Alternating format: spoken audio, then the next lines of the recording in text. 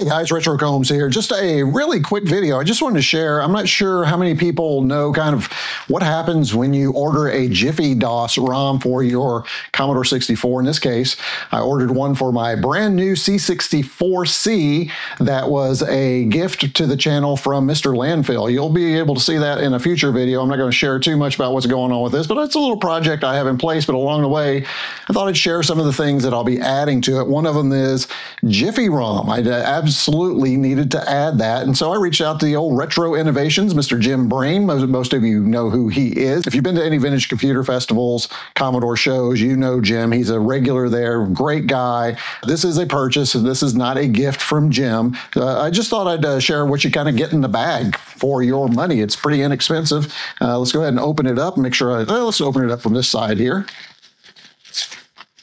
And so inside the bag, we get, again, this isn't really exciting, just again, sharing kind of my progress along with the project I'm working on. You get your receipt, which is good. I'll not show that. I don't want to show my address, but I spent for this one, let's see, let me bend this over here. I spent for JiffyDOS ROM for the C64. I spent $24.26. It's only 20 bucks, and it's $4.26 for shipping first class. This came in about 3 days. I was really surprised how quickly that arrived. Inside, you get a little thing on here. It says JiffyDOS for the C64 28 pin. This is for the C64C. It is important that you pick the right one based on which model of Commodore 64 you have. I hope I picked the right one. It does match up. It says C64C. This is a C64C. That should be the case. I kind of like the little box, little jeweler's box. That's kind of nice. Let's go ahead and open that up right here and see what we have now. Inside is the JiffyDOS and a switch. So here is the JiffyDOS ROM right here, 64 kernel version 6.01 right there. You can see that. And then our switch.